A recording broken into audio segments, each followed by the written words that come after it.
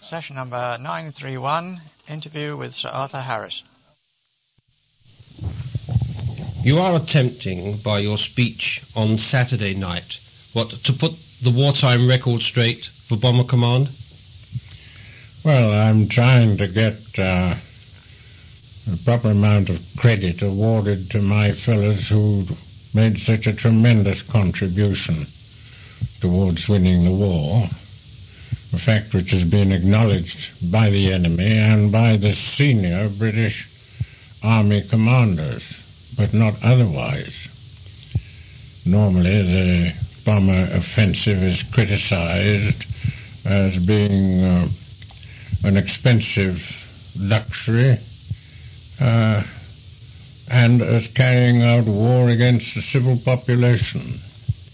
Why do you think that there has been what amounts almost to a smear campaign against wartime Bomber Command?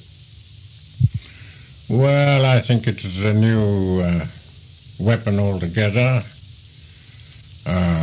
People didn't like being bombed, and therefore they didn't like bombers on principle. You know, the fighter pilot is always the blue-eyed boy. The bomber drops things on people, and people don't like things being dropped on them, and the fighter shoots at the bomber who drops things. Therefore he is popular, where the bomber is unpopular. It's as easy as that. What's the feeling amongst your comrades of wartime Bomber Command about the position in which they now find themselves, being subjected to nasty smears in the press and in official histories of Bomber Command? Do they ever tell you or say what they think? Yes. One or two of them occasionally express themselves pretty bitterly in that sense. But the majority of them just shrug their shoulders and leave it at that. They did their best, and if people don't approve of it, well, that's that. What do you, Sir Arthur Harris, Marshal of the Royal Air Force, CNC of Wartime Bomber Command, say to those people that don't now particularly approve of what Bomber Command did during the war? How do you answer them? I mean, you yourself have not written a history, you've not written your account of the war, you're leaving that to your biographer until after your death. But isn't it a bit late to leave it to put the record straight? I don't think so. No, because I think really the record is only just coming straight when we get information such as come out in Albert Speer's two books. Albert Speer, the munitions minister in the German Reich in the war. He's the minister of wartime weapon production for nearly the whole of the war in Germany. And he knows exactly, and better than anybody, what effect the bombing had on Germans.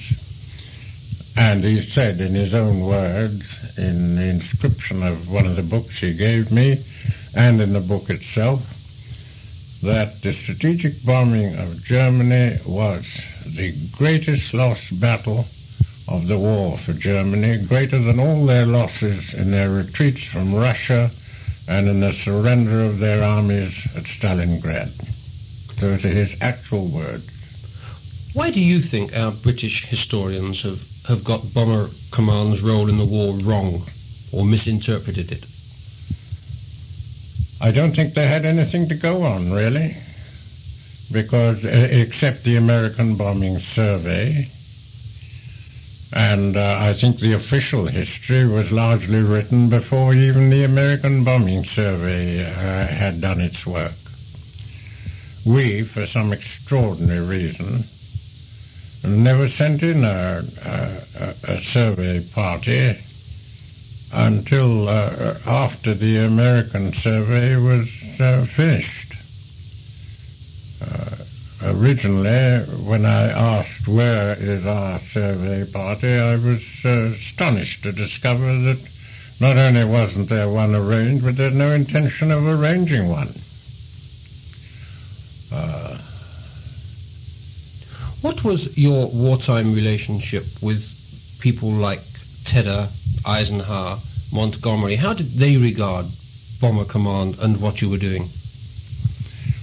Eisenhower could never speak well enough of Bomber Command. He went out of his way to thank us, and just lately some secret archives released in America.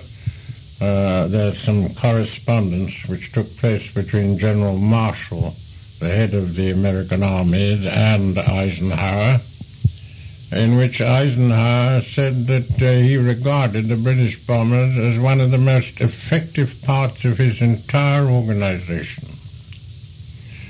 And after the work which Bomber Command, and in the foul weather that existed for some days and nights, Bomber Command alone did to stop the German breakthrough in the Ardennes, Eisenhower commented on that with the words, "God damn it," as you know, that's one word in the American language, "they have achieved the impossible."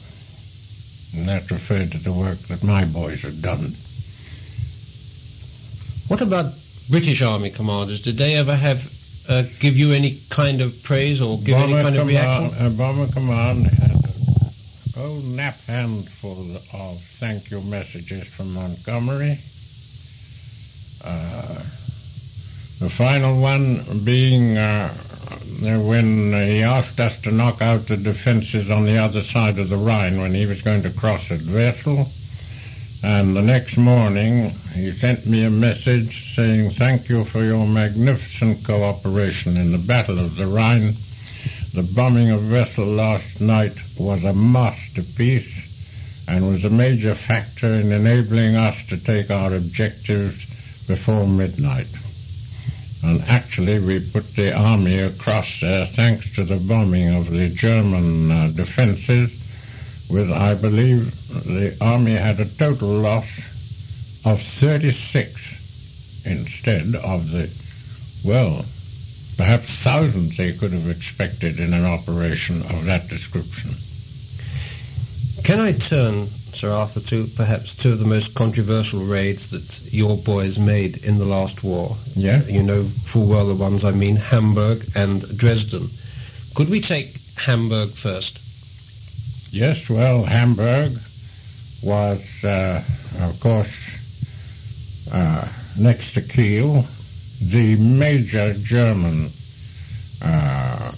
naval port from which they conducted their Battle of the Atlantic, and the major building site for their submarines. And the effect of the bombing of Hamburg, amongst many other things, was that over 3,000 of the skilled workers from Hamburg cleared out of the place and never went back there again, quite apart from the casualties caused and the actual destruction in the yards themselves. Now, it's very interesting to hear from Albert Speer again, in spite of the fact that one's occasionally told that we didn't do a proper share in the Battle of the Atlantic because the Navy wanted to take all our Lancasters, use them out in the Atlantic, looking for needles in the haystack. And we said the place to get the submarines was where they were born or where they came from. And Speer confirms that we were right. In these words, he said, "We would have kept to our promised output of submarines for Admiral Donitz if the bombers had not destroyed a third of them in the ports." But that was only the beginning, because the wreckage in the ports was so bad that in the end the Germans tried to prefabricate submarines inland so that they would only take a few days or weeks at most to be put together in the ports instead of being built there under the bombing for months on end. And with what result? Those prefabricated sections were too big to go by road or rail. They could only go by canal. And that was the reason the strategic bombers repeatedly bust up the two canals concerned, the Mittelland Canal and the Dortmund-Ems Canal. And the result was that the delivery of prefabricated sections to the ports fell from a maximum of 120 a month down to a mere handful and then to nothing. Can we turn now to Dresden? What, 1944-45 was it? The bombing of Dresden? Yes. Yes. Well, of course, people are apt to say, oh, poor Dresden, a lovely city, solely engaged in producing beautiful little China shepherdesses with frilly skirts. But as a matter of fact, it was the last viable governing sector, governing center of Germany. And also, it was virtually the last way through from north to south for German reserves, moving in front of the Russian and our own army advances.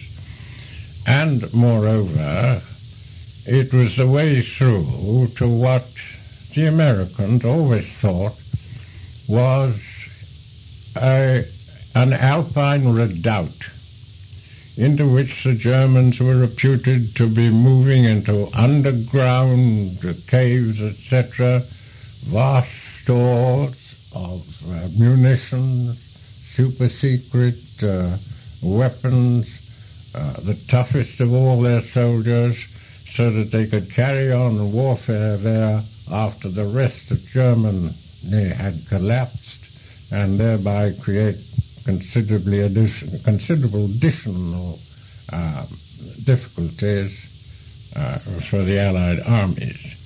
Well, of course, in the outcome, the whole of that Alpine redoubt turned out to exist purely in the imagination of the intelligence services. There was no such thing. But the Americans, and of course they led us to believe as well, that this redoubt was really being prepared, and that Dresden was about the last way through to it for the picked troops that were supposed to be going there. Now, you hear a lot about the bombing of Dresden, but you ever hear any criticism about the destruction of Saint-Nazaire and Lorient, two towns amongst many destroyed in France, Belgium, in aid of the army and the navy, and those two places, Saint-Nazaire and Lorient, were destroyed to an extent where the German admiral in charge of that area said not so much as a cat remained alive to prowl the midnight ruins. You never hear any criticism of that. Why? One can only conclude that the reason is that it was ordered by the Navy and not by the Air Force. Are you suggesting or implying that there was favoritism towards the Navy and the Army, or perhaps there was jealousy on the part of the Army and the Navy? No, I'm just supplying that people don't like bombers. And they think that when civilians get killed by bombers, that it's something brand new. It's not new at all. No Navy ever had any strategy except war against the nation as a whole, blockade, deprive the opposing nation of everything that made continuation not only of war impossible, but the continuation of living impossible, deprive them of food as well as materials. Very successful in the First War. In the 1418 war, reputed to have killed about 800,000 Germans.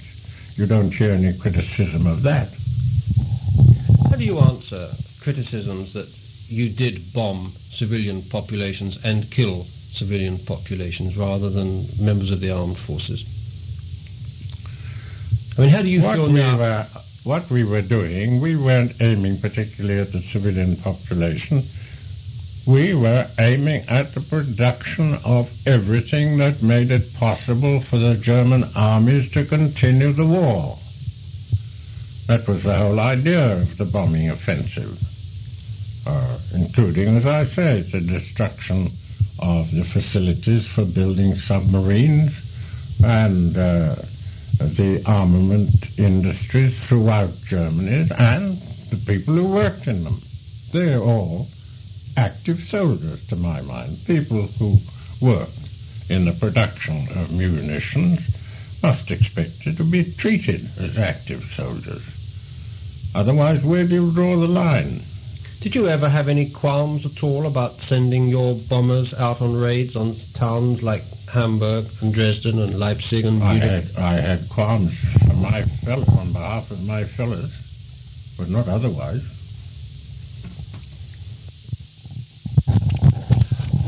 Are you in any way upset that your boys in Bomber Command during the war have to rely upon the enemy for any plaudits and congratulations they got for what they did in the war? Oh, very much so. I don't think they've, in this country, received half the credit they deserve for their share in the victory. When do you think they will get that share of the credit from this country? I've not the vaguest idea. None at all? None at all, no. Why do you think there is this sudden, what's the word, almost, doubt about Bomber Command? Why is it, do you think, you've almost had, a smear campaign against you in the press and in books? Well, I think it all arose after the so-called official history was published, that people always realize that you can sell a good smear where you can't sell a cold historical fact. I mean, as you know, no newspaper could possibly survive on good news. It's the bad news that brings in the money. And I think the same thing applied. They picked out of context as often as not bits out of the official history. And I even remember headlines saying that the bomber offensive was an expensive failure. I remember reference to the fact that it took a vast amount more than its proper share of the national resources in order to provide and support the bombers. Actually, the share the bombers took was 7%. So I'm informed on pretty good authority. And as in my opinion, they went 70% towards the final victory. I think the 7% they took out of the national resources was a pretty good bargain. The man that wrote that official history, Dr. Noble Franklin, now the director of the Imperial War Museum in London, a wartime Bomber Command flyer. He was a navigator, 36 missions. Yes, he did very well. What would you say to him? What would you say to him now, should he be sitting opposite you? I would say, on the facts revealed by Albert Speer, and what subsequently became known, that he himself would probably like to revise or to improve on and add to quite a bit of that official history. Do you get angry with him about what he's written? Not in the least, no. After all, when he wrote it, he was a junior officer, and there never was a junior officer who didn't know better than a commander-in-chief how the show should have been run. As I say, even a bugler knows better than a commander-in-chief, and I know that from personal experience, because I've had both those jobs in my time. You've been a bugler? I started as a bugler in 1914. In whose army? In the 1st Rhodesian Regiment in Southwest Africa. And your commanding officer, who you advised and thought was not doing it correctly? He's known as Jan Christian Smuts, and one of the finest fellows who ever stepped this world. On a par, from the point of view of looking after the interests of his own country, on a par with Winston Churchill, and a particular friend of Winston's at that.